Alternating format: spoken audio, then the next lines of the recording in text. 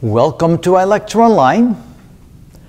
There were days that the United States and the cowboy and ranching and cattle were synonymous. That's what we were famous for, and many movies were made about cowboys taking vast herds of cattle across the prairies and across grazing land to go from one place to another to find grass for the cattle to feed on.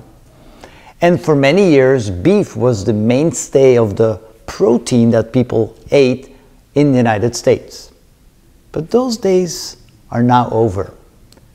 Chicken has become the king of protein in the United States. It turns out that people by and large eat way more chicken than they do beef or pork or any other kind of meat.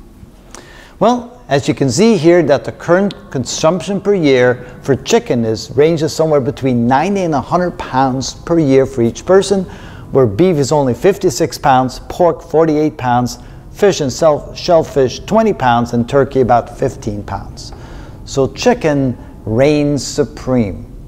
Now it turns out to do that, the United States produces 9.2 billion chickens every single year, 27 chickens per year per person. Now, not all those chickens are used for human consumption. Some are exported outside the country. Some are used for pet food and things like that. But by and large, chicken is by far the most consumed meat in the United States.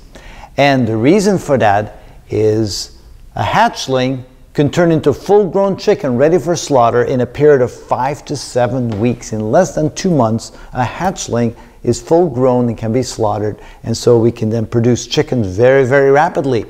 And it only takes about 4 to 6 pounds of feed per chicken.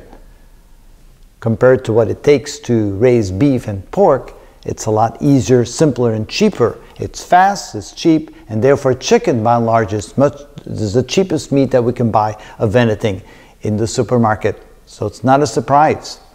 And that trend is just going to continue. It's so easy to produce chickens versus the other types of meat. So if you wonder what reigns supreme in the United States, it's the chicken.